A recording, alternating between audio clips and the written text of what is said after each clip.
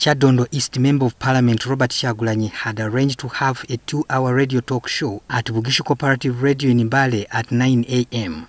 According to Godfrey Kakunguru, the manager of this radio station, security got to know about the plans by the station to host Kyagulanyi and engaged him. They asked me about Kyagulanyi's coming here. I said yes, I invited him, and he's coming on Saturday morning, one of my guests.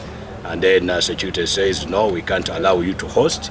I asked them why. They told me because of 2 reasons. 1, Kyagulanyi is of high level, and then 2, Kyagulanyi is coming in Mbale, it will cause commotion in Mbale. So I said, no, for me, I've not invited him for public rally. I've invited him for a radio talk show. Before 9 a.m., Kyagulanyi's supporters gathered near the radio station and police dispersed them with tear gas and live bullets.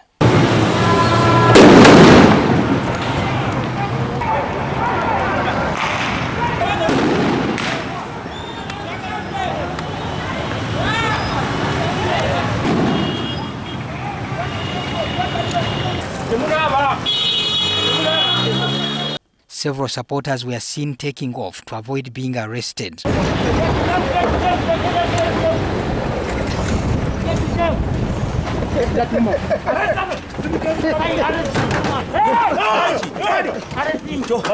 I saw police storming the radio station and dispatching people to get Kyagulanyi, and Kyagulanyi couldn't access into our radio premises. But the radio management, I want to salute them. They stood their ground and they could not budge.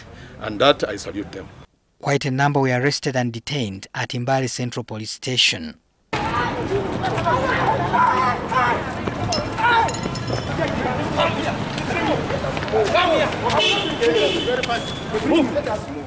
According to Joel Senyonyi, the spokesperson of the National Unity Platform, the party is planning to take legal action against individual security officers. We're not going to be bargaining for this because there are laws that govern this country and nobody is above the law.